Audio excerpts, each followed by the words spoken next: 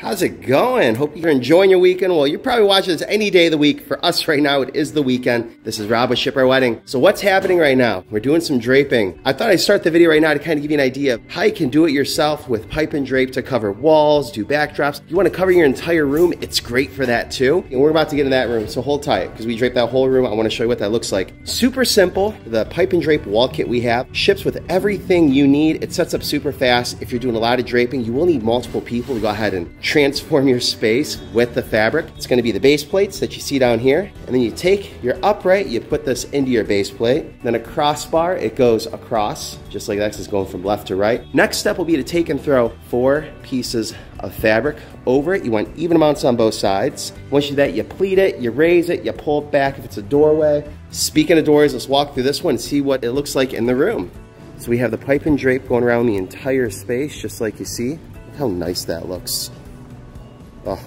So if you need help draping your venue, we would love to take care of you. We're nationwide. We can make your space look like this. Also, if you haven't done so yet, make sure you like, comment, and subscribe. A couple things. This video is not going to break down the actual steps, but in the top corner of this video, if you want another DIY resource for how to go ahead and do pipe and drape an entire room, go ahead and click on that video. If you'd like more information about how you can rent this for your event, go ahead and click in the video description below. We will have a link that'll take you right to our website. Let's talk about the space. So a couple things. You'll notice that we have it pulled back. This is going to be for like serving stations. I think that's for drinks. Doorway drape, that's for the restrooms. We got a little funky over here. Let's talk about this. So the draping is going around the stage. This is going to be where the entertainment's going to happen at. We need to pull it back this way. They can see what's happening in the audience, but they could also set up. We have some other doorways pulled back. It's very important whenever you're doing an event and you have draping, you want to make sure it's pulled back and you can see the fire exit signs. The reason why is you need to do that for code. Keep that in mind when you're setting up your draping package. Now you'll notice over here, we skipped this little portion of draping. So what's the reasoning behind this? Why do we skip that wall right there?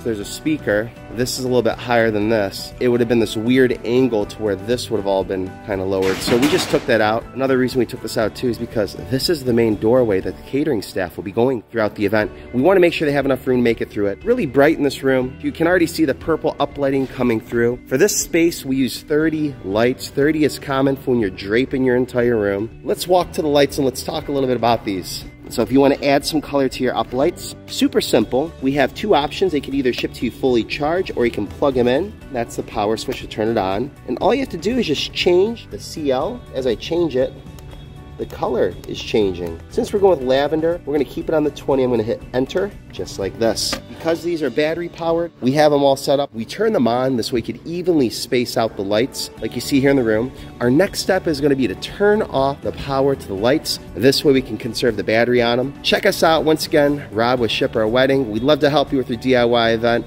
Make sure you watch this video at the end. We're going to have some suggested videos for you to watch. Thank you so much. Take care. Watch more videos above. Remember to like, comment, and subscribe. We'll see you in our next video.